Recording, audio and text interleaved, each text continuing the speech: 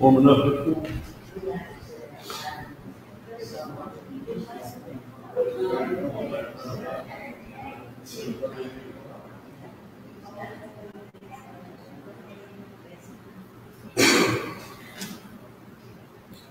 Time for us to get started this morning.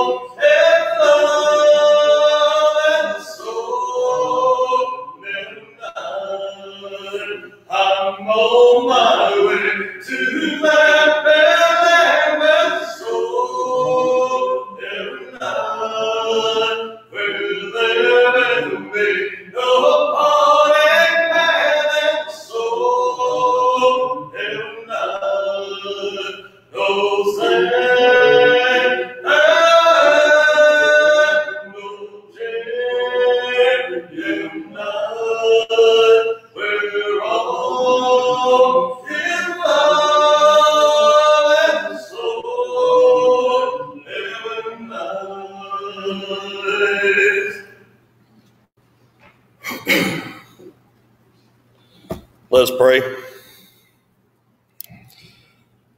Father, we thank you for this first day of the week, this time that we can gather together with our brothers and sisters in Christ and to lift up your high and holy name, encourage and exhort one another, and remember the death, burial, and resurrection of our Lord and Savior Jesus Christ on the cross of Calvary. And it's his sacrifice and his resurrection that we have our hope in, that we can know that if we are obedient to you and are faithful unto death, that you will give us that crown of righteousness, and that someday we will spend eternity with you. Father, we're mindful this morning of all those that we know that are suffering from illness and sickness and injury. And though we may not call every single one of them by name, we know that you know their needs. But we humbly approach you in prayer, asking you in faith to heal them if it be your will, and restore them to their much wanted health. But Father, we acknowledge that it's not our will be done but yours, that we are obedient to you, that we ask you hoping that in faith that if it is your will, you will heal them. For those, Father, that are grieving the loss of their loved ones, whether it be yesterday or the last week or even years past, we pray that they would seek your comfort, that they would look for you, and that they would not turn away from you in their time of loss, but they would turn towards you. And that we as Christians, we as members of your kingdom, those of us that are members of the body of Christ, that we would reach out to them, that they could see that they are cared about, that they are loved, but also, Father, that we could see the opportunity not only for ourselves, but for those around us, that this life is but a vapor, that we're not promised tomorrow, that we should not put off until tomorrow what could be done today, and that being, Father, being obedient to the gospel of Jesus Christ. We're mindful, Father, of this nation and the turmoil that it sits in. We pray that the leadership, not only of this nation, but this state and even this small community, would seek your wisdom and guidance in the decisions that they make, and that they would say and do those things that would preserve freedom and allow liberty to prevail, and that we could continue to assemble and worship you in spirit and in truth. And for those men and women this very hour that are putting their lives on the line to defend that freedom, we pray your protection around them, that they could return home to their loved ones. And those in times past that have given the ultimate sacrifice to buy that freedom for us, that we could continue to worship you as you have instructed us. But Father, we thank you most of all for the sacrifice that Jesus Christ made on the cross of Calvary to purchase our pardon from our sins and allow us to stand holy and righteous before you. And when this life is over, we can stand before you and you can say, well done, my servant, enter into your rest. Father, we thank you for your word that we can open up, we can read, we can understand, and we can obey. And we can also share with those around us. And help us to realize, Father, that unless we share the gospel, there are people around us that will never hear the truth. And the responsibility is laid upon our shoulders to go out of this building, to go out into our communities and plant the seed of the gospel, that it could bring forth fruit and bring forth a bountiful harvest unto you. Be with us in this time of study, Father, in this time of worship. May we glean some knowledge that could help us to be better equipped to labor in your vineyard and be faithful servants in your kingdom. Forgive us of our sins, Father. We fall short every single day of what you expect of us. We say things we should not. We leave things undone we know we should do. But we're thankful, Father, for the blood of Jesus Christ that can cleanse us from all unrighteousness and allow us to stand holy and righteous before you. For it's in Christ's name we pray. Amen. Let me do some swapping around here. Get things like they're supposed to be before I get started. One of these days I'm going to get all this stuff figured out where it works the way it's supposed to. I think I got it. Right there.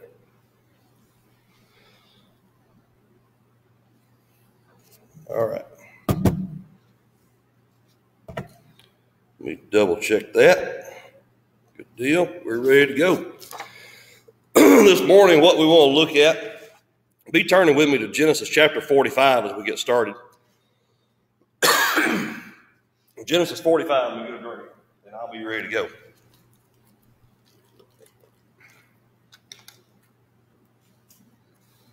Genesis 45, we see where we know the story of Joseph and how his brothers sold him into slavery into Egypt, how Joseph rose to the right hand of Pharaoh, how he fell whenever he didn't give in to Potiphar's wife, thrown into prison, but he returned, rose back to his prominence. And we see where famine came throughout the land of Canaan. And his own brothers who sold him into slavery head off to Egypt to purchase grain to survive. And their father Jacob at home, he can't make that trip. And they realize when they get there that the person that's going to make sure that they are able to survive is their own brother that they sold into slavery, being Joseph. And Pharaoh instructs Joseph to send his brethren back to Canaan with everything that they need. In Genesis 45, verse 27, his brothers tell all the words of Joseph to their father, Jacob, which he had said unto them. And when he saw the wagons which Joseph had sent to carry him, the spirit of Jacob their father revived. In verse 48, Jacob, or Israel as he is known, said, It is enough. Joseph, my son, is yet alive. I will go and see him before I die. This morning we want to talk about what we need to do before we die. We don't know when death is coming. None of us do. Just this past week, I got a wake-up call. Coming home from Lewisburg, and I see a car coming towards me. Now, she's still a ways off, crossing a bridge, and all of a sudden she makes a hard right turn and just, boom, smacks a guardrail on the bridge head on. Picks the car up off the road, airbags deploy. Honestly, I didn't expect to find her alive. And the lady, fortunately, was able to get out and walk away. You and I don't know what the next second holds for us. Look with us at Psalm chapter 90 this morning. Psalm chapter 90. There about verse 10. The psalmist writes, he says, The days of our years are 80 years and 10. That would be 70 for those of you that are doing math. And if by reason of strength they be 80 years, being 80, yet is their strength labor and sorrow, for it is soon cut off, and we fly away. Death is a sure thing. It is going to happen. Look what Job has to say about death. Job chapter 14,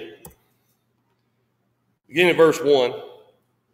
Man that is born of a woman is few days and full of trouble. He cometh forth like a flower and is cut down. He fleeth also as a shadow and continueth not. Man that is born of woman, we think it's a long time. We think 60, 70, 80, 90 years sounds like a long time. But those of you in here know it passes by in a flash. I was telling the kids the other night, it doesn't seem like 27 years ago when we were at the football game. 27 years has passed since the last time we were at another state championship game. It seems like it was just yesterday. But the fact is, time flies by. It is like a flower, Job says in verse 2. It's cut down. You know, it just seems just last week we were planting a garden in the backyard, and now everything is withered up and cut down and thrown on the burn pile. What does James say? James chapter 4. James chapter 4, verse 14. Death is a sure thing. And in James 4, verse 14, the Apostle James says, Whereas you know not what shall be on the morrow. For what is your life? It is even a vapor that appeareth for a little time and then vanisheth away. For ye ought to say, If the Lord will, we shall live and do this or do that. Many times you said, I'll do that tomorrow. That's not important today. I'll get around to doing that. And then you never get around to doing it. I don't care what the menial task is. Before you die, don't let that one thing that you don't get done be obey the gospel of Jesus Christ. Don't let that happen. Don't let that sneak up on you. And then finally, this idea of life is short, death is certain. Hebrews 9 and verse 27. Hebrews 9 and verse 27. The writer says, As it is appointed unto men once to die, but after this is judgment. We all have an appointment with death. May not be today, may not be tomorrow, may not be for another 30, 40, 50 years. But we've all got an appointment with death. Make sure we are prepared for it before it gets here. Death, we think about as a bad thing. But actually, death is a good thing. It was not good for man to live forever in a state of sin and rebellion. That's why man was driven out of the garden. Remember Genesis chapter 3? When Adam and Eve were driven out of the garden after they were told not to eat of the tree of life. Genesis 3 verse 27. 22 and 24. I'm sorry. Got ahead of myself. The Lord God said, Behold, the man has become as one of us, to know good and evil. And now, lest he put forth his hand and also take the tree of life and eat there and live forever. Therefore the Lord God sent him forth from the Garden of Eden to till the ground from whence he was taken. So he drove the man out, and he placed at the east of the Garden of Eden cherubims and a flaming sword which turned every way to keep the way of the trees of life. The earth is not man's eternal home. Ecclesiastes 12. This is not our home. This is not where we're going to spend eternity. We sing that song, this world is not my home, just passing through. Ecclesiastes 12, verse 7. Then shall the dust return to the earth as it was, and the spirit returns to God who gave it. Look at 2 Corinthians 5. This idea of this is not where we are intended to spend our eternal life. There's another place reserved for us. 2 Corinthians 5, verse 1, for we know that if our earthly house of this tabernacle were dissolved, we have a building of God, a house not made with hands, eternal in the heavens. Many times we can ride right through our own community. We can see old houses that have been here for 40, 50, 60 years. And what do we see? Dilapidated, fallen in. There's even houses that many times we saw 15, 20 years ago. They're not here anymore. Fire destroys them. Weather takes over. They fall in. They're gone. They're not there anymore. God says there is a place for us, and it's not this earth. We have a building of God, a house not made with hands. These bodies are not adapted to heaven. While we're there in Corinthians, turn back to 1 Corinthians 15. Oop, not Colossians, Corinthians. 1 Corinthians 15. Excuse me. Verse 50. On down here. Now I say this, brethren, that flesh and blood cannot inherit the kingdom of God, neither doth corruption inherit incorruption. This body is full of corruption. This physical body is not what's going to enter eternal heaven. We saw back in Ecclesiastes where it said the spirit returns to God who gave it. This is just a temporary dwelling for us. This old body gets worn out, it gets torn up, it hurts, things don't work like it should. It's temporary. This is not going to be our eternal home. It is not adapted for heaven. We're going to have a new body, though. Philippians chapter 3. They're about verse 21. Paul writing the church at Philippi. And he says, back up verse 20. For our conversation is in heaven, from whence also we look for the Savior, our Lord Jesus Christ, who will change our vile body, that it may be fashioned like unto his glorious body, according to the working whereby he is even able to subdue all things into ourselves. We're going to be changed. We're going to have a heavenly spiritual body. Not what you see walking around right now on this earth. Also look back at Philippians while we're there. Flip back to chapter 1.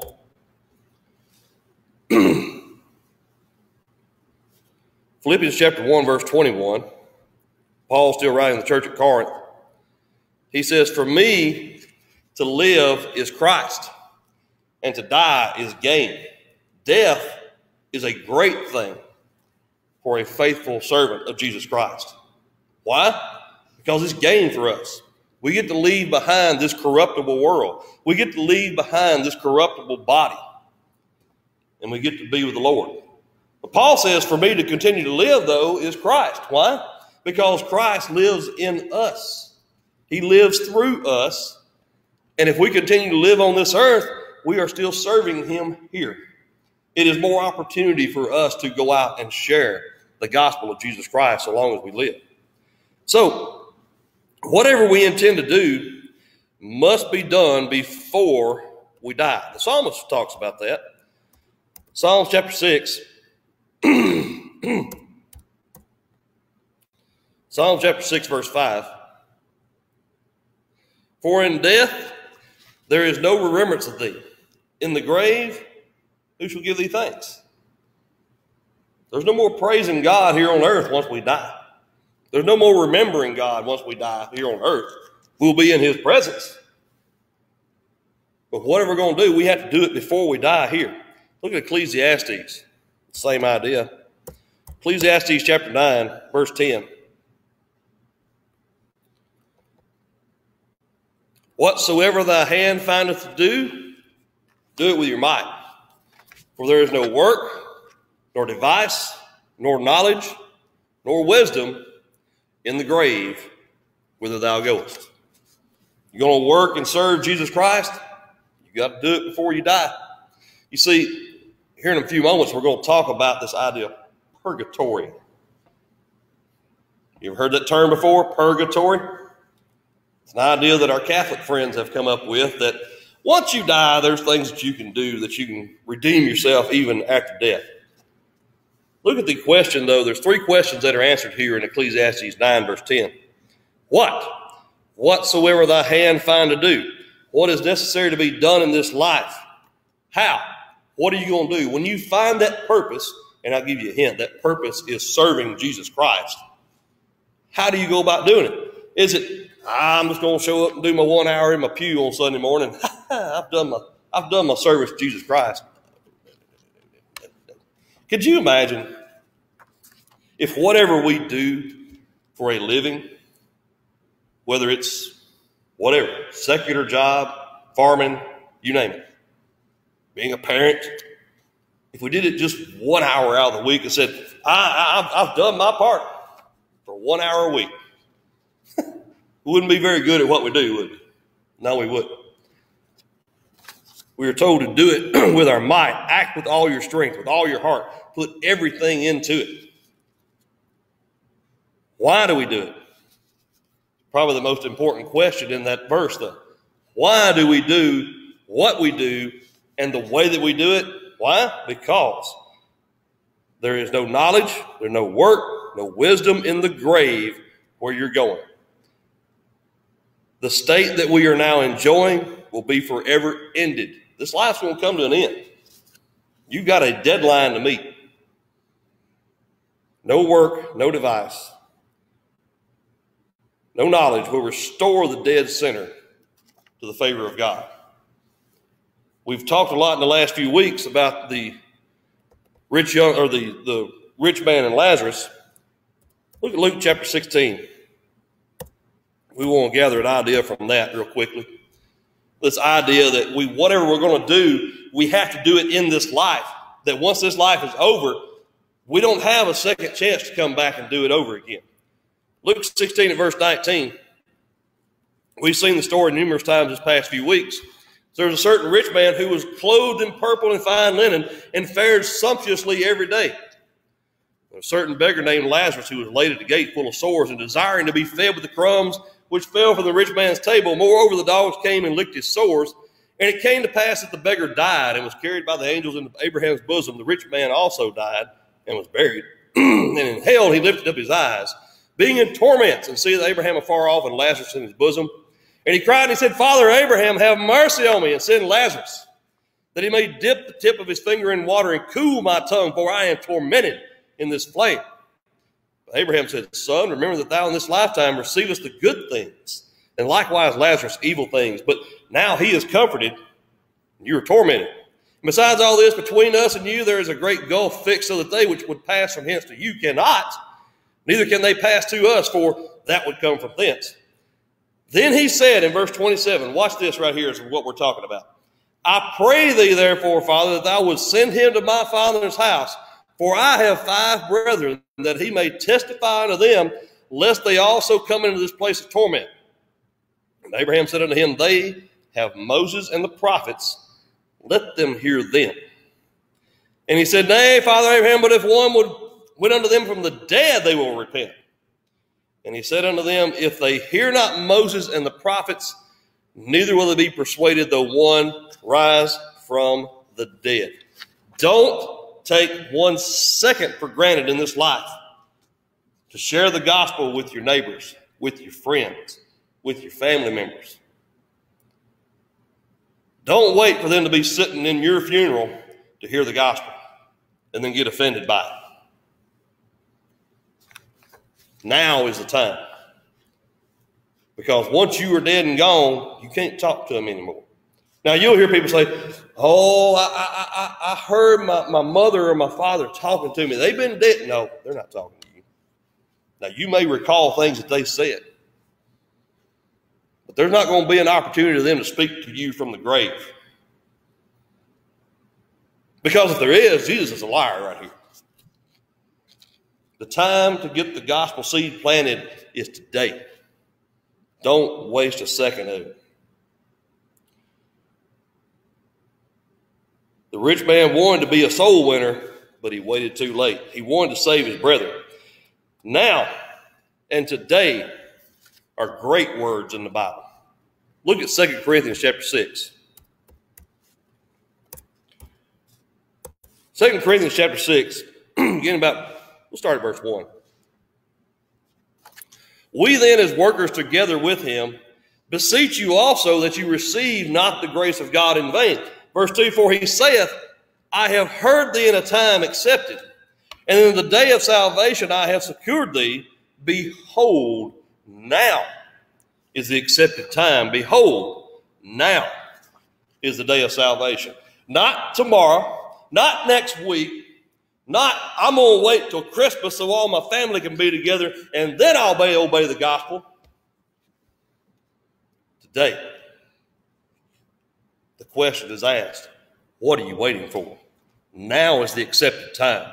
Behold, now is the day of salvation. If you're saying, oh, I'm just going to put that off, I ask you, what is it that keeps you from obeying the gospel? What's holding you back? What is more important than being obedient to Jesus Christ? Look at Hebrews 4. Hebrews 4, about verse 7.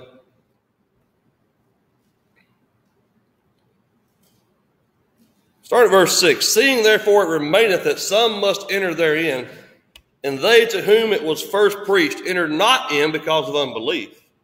Again he limiteth a certain day, saying in David, today, after so long a time as it is said, today, if you will hear his voice, harden not your hearts. Do you believe that Jesus Christ is the Son of God? I have a hard time believing you're sitting here listening to me, whether it's in person or online, and you say, that was all just a bunch of fairy tales. Do you believe that Jesus Christ is the Son of God? Do you believe that he has all authority in heaven and earth, Matthew 28, 18 to 20? Do you believe that what he said for you to do is what you must do to inherit eternal life? If he had told you to jump off of a bridge to be saved, would you do it? Because I'm here to tell you, he never said anything about just accept me into your heart as your personal Savior. He never said anything about say this little prayer and I'll add you to the church. He never said anything about just believe and 3 weeks later we'll baptize you and we'll bring you forward and vote on your membership. That's not in the Bible. If someone's told you that, they've lied to you. Maybe not maliciously. Maybe that's what they've been taught all their life, and they've been too lazy to read the Bible for themselves. Yeah, I said it. I said they were lazy. A lot of the confusion and disbelief in the religious world is laziness, not willing to study for yourself, wanting to be spoon-fed and have it handed to you on a silver platter. Microwave generation. Want it now, want it easy. We should make peace in this life with man and God. Relative to man, Jesus tells us in Matthew 22, verse 39.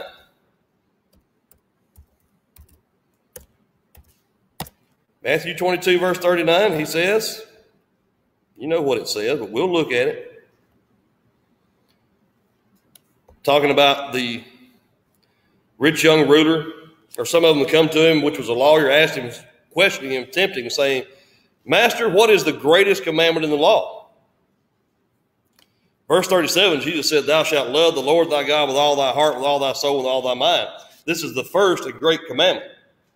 It's on you, first and foremost, to be obedient to God. Why? Because you love God.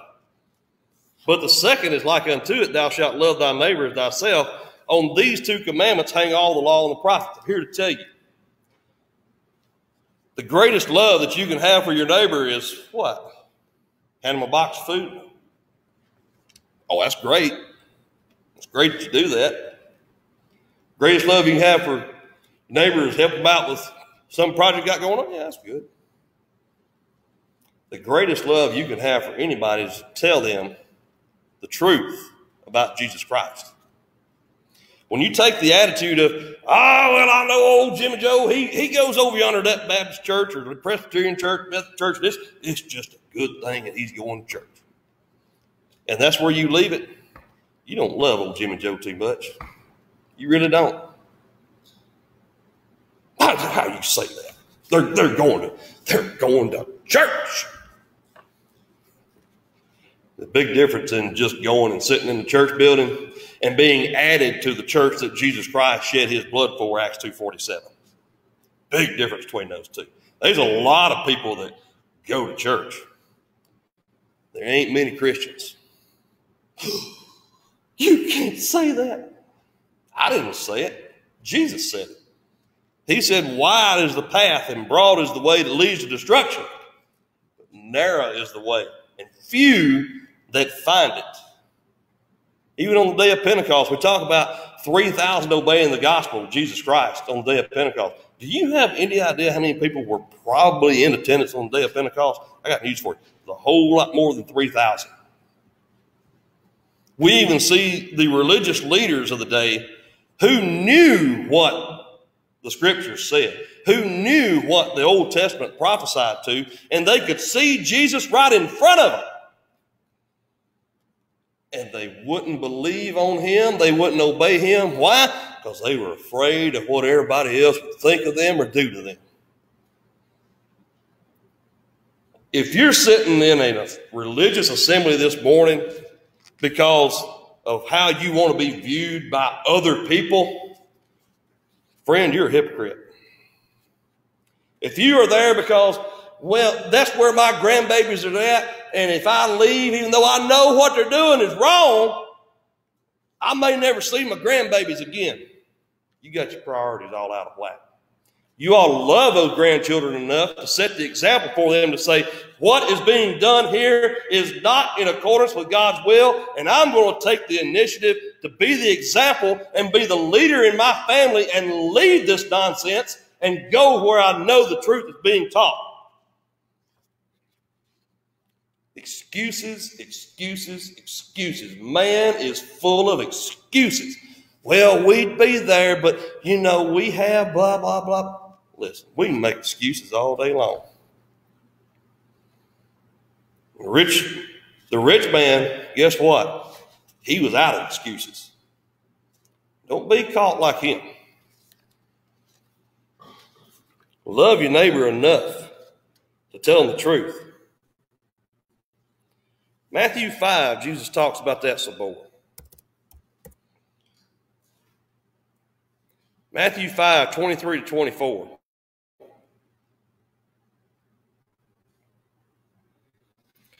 Therefore, if you bring your gift to the altar, meaning coming to worship God, and there remembers that thy brother hath aught against thee, leave there thy gift before the altar and go thy way. First, be reconciled to thy brother, and then come and offer thy gift.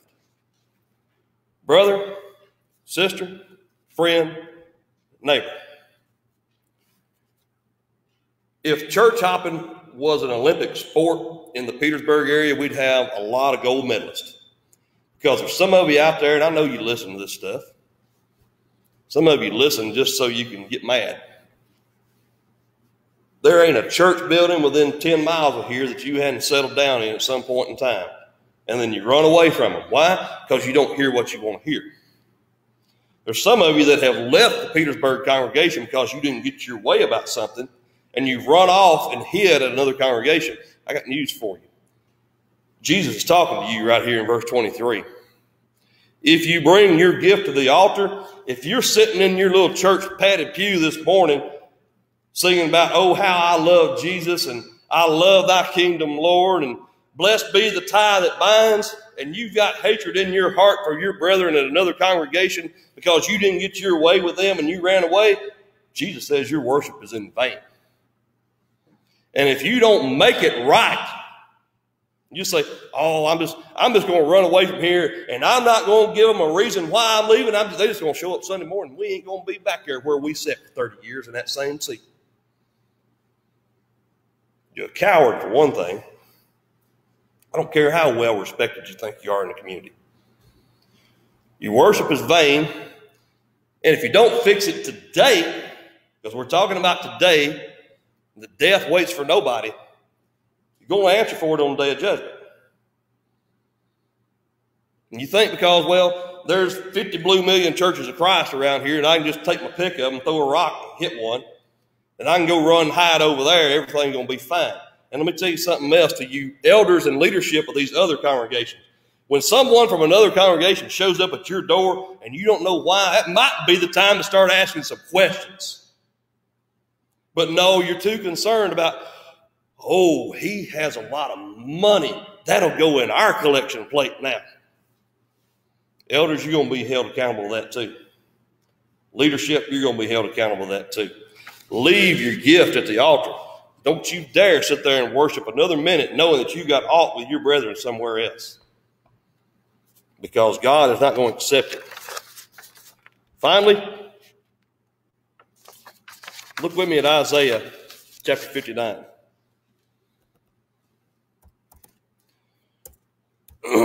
Isaiah 59.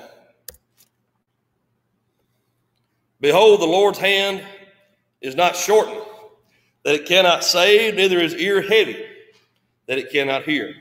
But your iniquities have separated between you and your God, and your sins have hid his face from you, that he will not hear. Well, there is a solution to that. Sin separates us from God. There's no degree of how much sin is going to separate you from God. We talk a lot about the one unpardonable sin. What's the one unpardonable? There's got to be that one, just that real big sin that nobody can be forgiven of. I'm going to tell you. I hope you're listening today, because when you hear that statement made, oh, well, that sin against the Holy Spirit, you can't. Let me tell you something. There is nobody in 2020 that is committing the sin of blasphemy of the Holy Spirit that was spoken of in the Bible. Oh, what are you talking about? Corey, you ain't got no degree from nowhere. What are you talking about? The people back then, Jesus was talking about the blasphemy of the Holy Spirit. They were saying that the miracles that Jesus was performing were from the devil himself. Last time I looked, Jesus is not physically walking around this earth anymore performing miracles. He's not raising people from the dead. He's not feeding 5,000 people with one loaf of bread and a couple of fish. He's not doing that. Now, what's that sin, though, that will lead us all to eternal damnation? Got news for you. I hope you're listening, because today is the day that you've been waiting for to hear the answer to this question. You want to know what that sin is that will lead you to eternal death? It's the one sin you don't repent of. The blood of Jesus can forgive and wipe out any sin man can ever think of. But unless you repent, unless you are washed in the blood of Jesus Christ, I don't care how many times you slip and fall and stumble and keep on getting back up. If you are washed in the blood of Jesus Christ and you ask God to forgive you of it, He'll forgive you of it. But that one that you don't repent of, that's the one that He can't forgive. God is not going to forgive you if you don't repent and say, you know what, that was wrong, and I know I shouldn't have done it, and I'm going to try to work and do better. Look with me at Romans 6.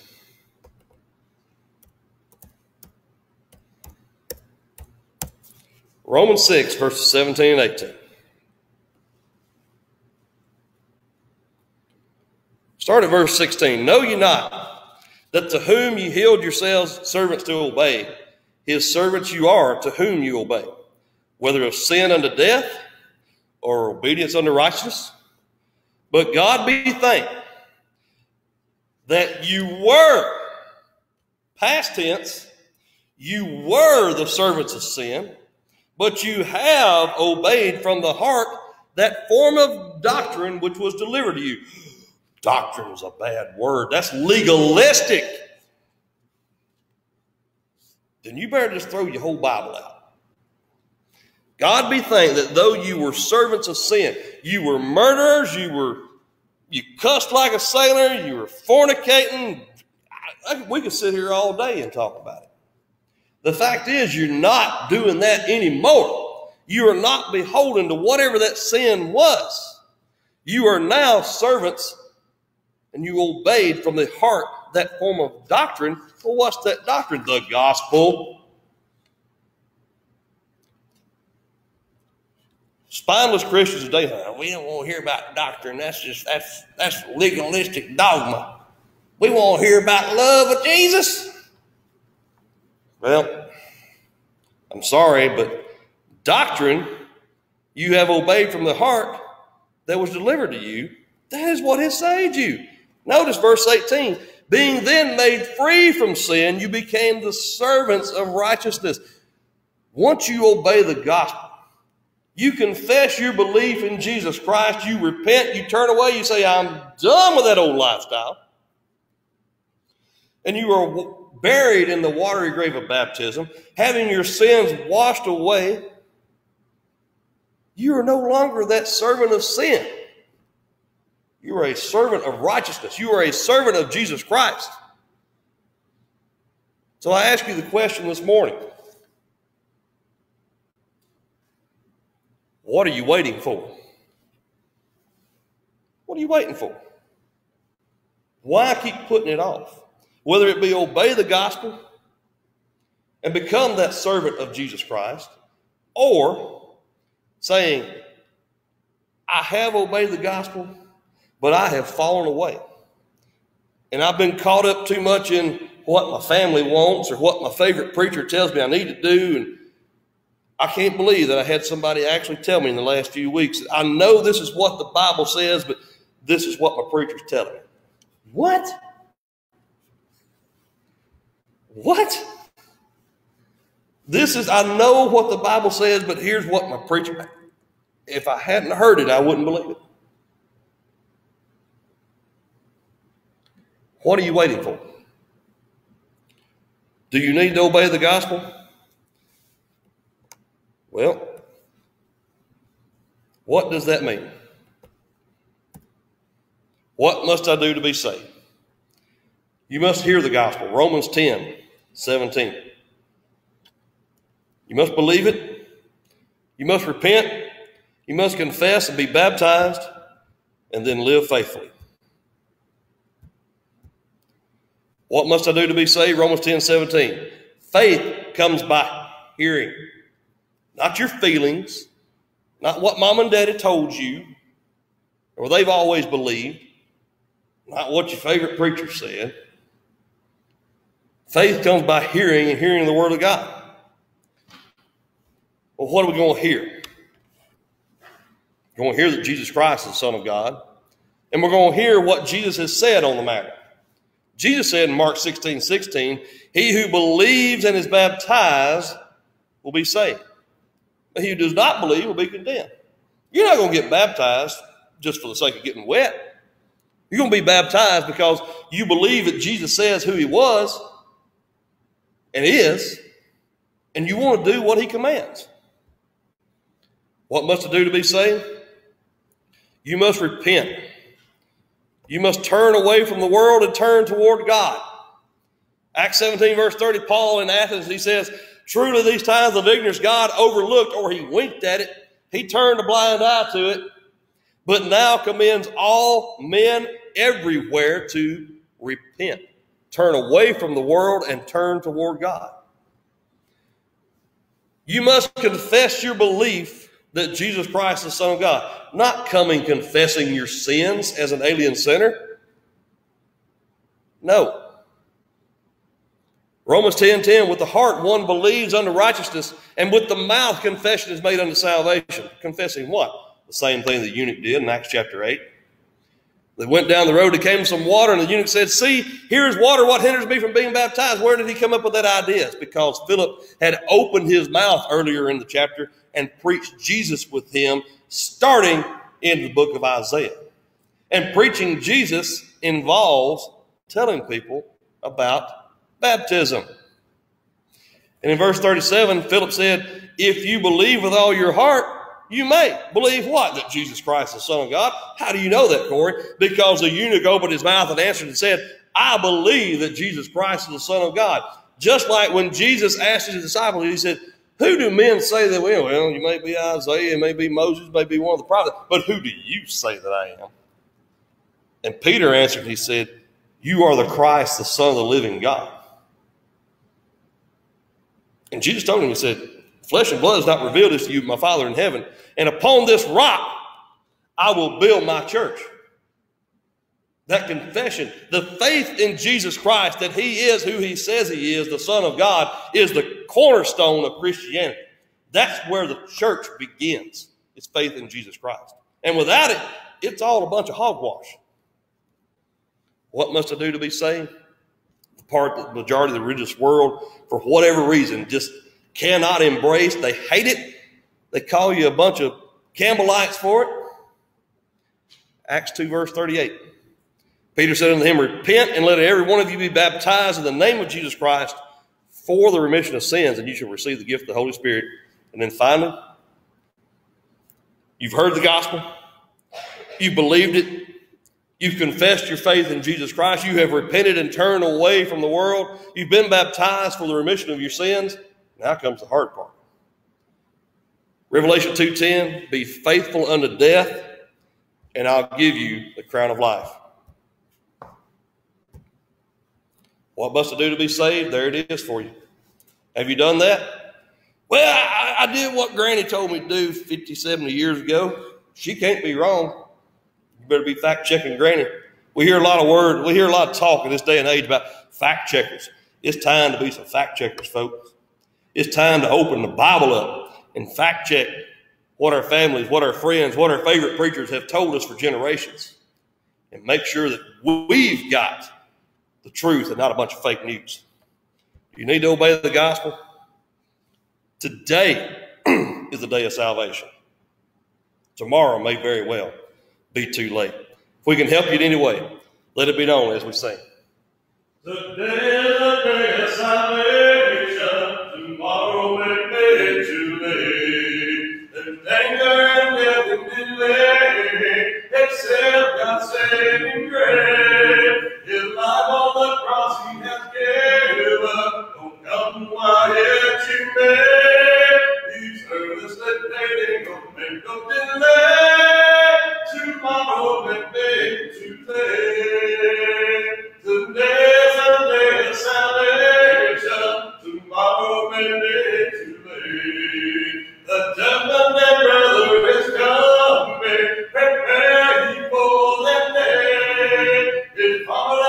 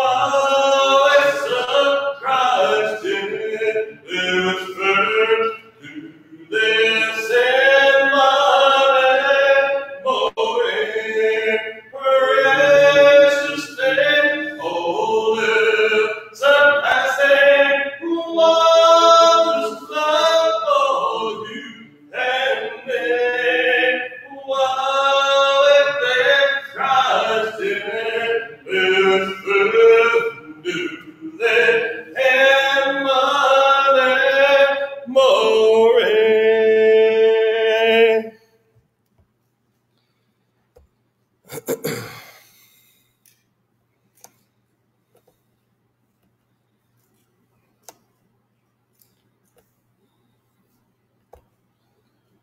us give thanks for the unleavened bread.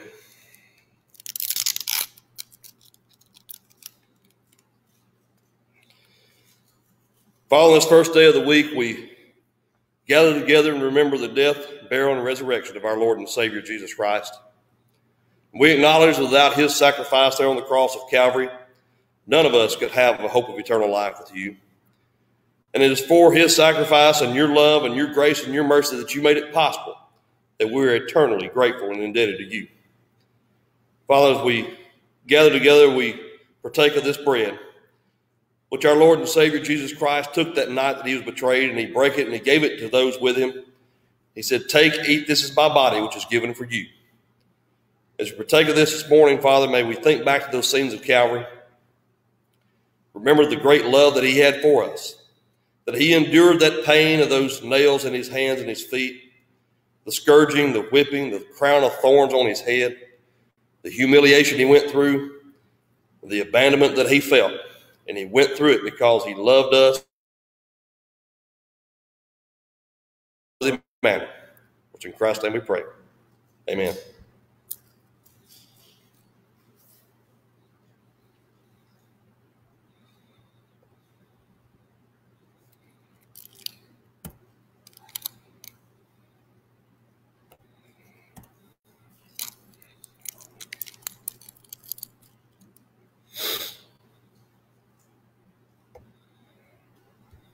Let's give thanks for the fruit of the vine. Like manner, Father, we thank you for this cup, this fruit of the vine, which Jesus said was his blood that was shed for the sins of many for the New Testament, for the covenant, for the new covenant. We realize that without the shedding of blood, there can be no forgiveness of sins. And Father, we are eternally grateful for that blood that he shed there on the cross of Calvary, that we could have our sins washed away and we could stand holy and righteous before you. May we take of this in a worthy manner, as pleasing unto thee. For in Christ's name we pray. Amen.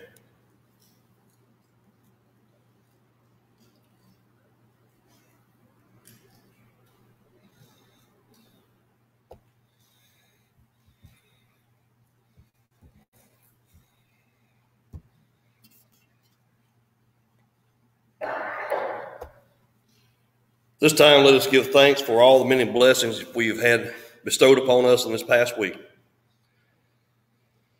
Following this first day of the week, we come before you acknowledging that everything that we have comes from you, and without you, we would be nothing. We're eternally grateful for the spiritual blessings that are found as members of the body of Christ, but we thank you also for the daily provisions that you provide for us, and without you, we would have nothing. That we trust in you and we put you first, and all these things that men worry about, we can trust that will be provided for us. May we give back unto you a portion that you have so richly blessed us with, that your work could go forward in this community and even throughout this world, that the seed of the gospel will be planted and a rich and bountiful harvest could be presented unto you. May we do so cheerfully, knowing that what we give here today is working for you, and that one precious soul could be led to the truth. May we do so in a manner pleasing to thee, which in Christ's name we pray. Amen.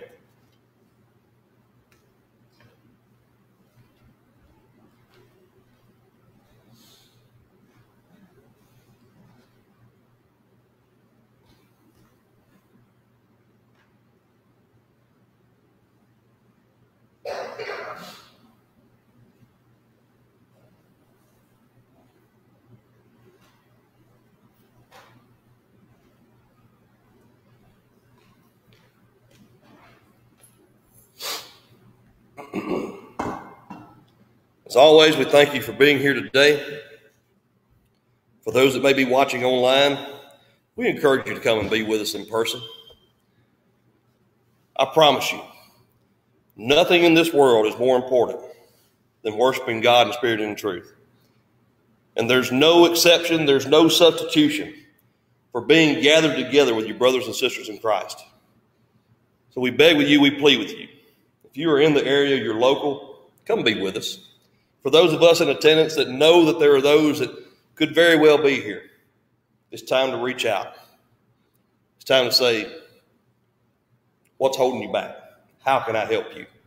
What can we do to help you be in the assembly of Jesus Christ? And let's remember what our mission is that Jesus has sent us forth to do. Preach the gospel to every creature. Why? Because it's the greatest gift you could give someone.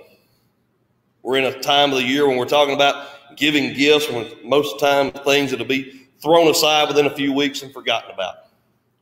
The greatest gift you could give a loved one is to preach the gospel to them. Why? Because if they believe it, it will lead to them being baptized for the remission of their sins. But if they don't believe it, they're eternally lost. And I promise you, 100% of the people that do not hear the gospel do not believe it. They may have heard a form of a gospel, but Paul says it's another gospel. It's not the gospel that we have preached to you. Let's make it a point to reach out to someone this week that needs to hear the gospel of Jesus Christ. We'll sing this as our closing song. That's Brother Paul dismisses. I'm going to a city where the streets of gold lay, where the tree of life is blooming, and the roses never fade. Hey, bloom for Savior, soon their beauty I'm going to a city where the roses never fade. In this world we have trouble, since there's nothing there, where they're free from all temptation, where the roses never fade, and that bloom of Jesus, soon their beauty decay.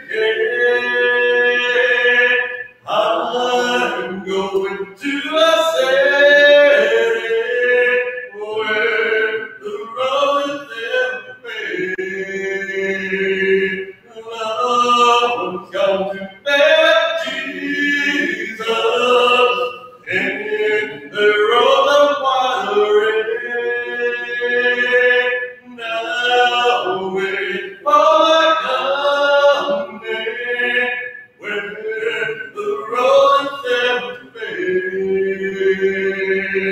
And the bloom of Jesus, soon their beauty decay.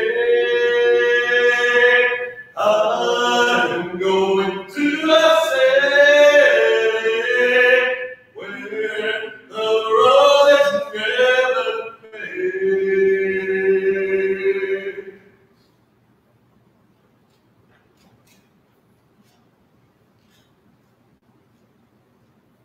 Father, we thank you for this day, for the opportunity to come here and sing these songs of praise to you, come to you in prayer, and be around that table. We thank you, Father, for your love, your mercy, your plan of salvation, for Christ your Son, for the life he lived on this earth, for the sacrifice he suffered, that we, through obedience to your plan, through his sacrifice, can be forgiven of our sins and have that promise of eternal life in heaven. Father, we pray that we can always strive to teach thy word and those around us each day, live in a way that they can see Christ living in us, that they too might realize the need of the children of man and do so that they also have that home in heaven. We pray, Father, that you continue to guard and guide us. Help us always to strive to do what's right. Be good examples of Christianity. Thank you for good health. Pray for all that have health problems. Pray for their comfort. We improve and restore health if it be thy will. Those, Father, that we know, Brother Philip Lawrence, Sister Betty, you, Betty Crabtree, Donna Pinker. Father, also for David Adams, pray for his comfort and recovery if it be thy will. Father, we pray that you continue to bless us, guard and guide us, and forgive us of any unforgiven thing. Christ, we pray. Amen.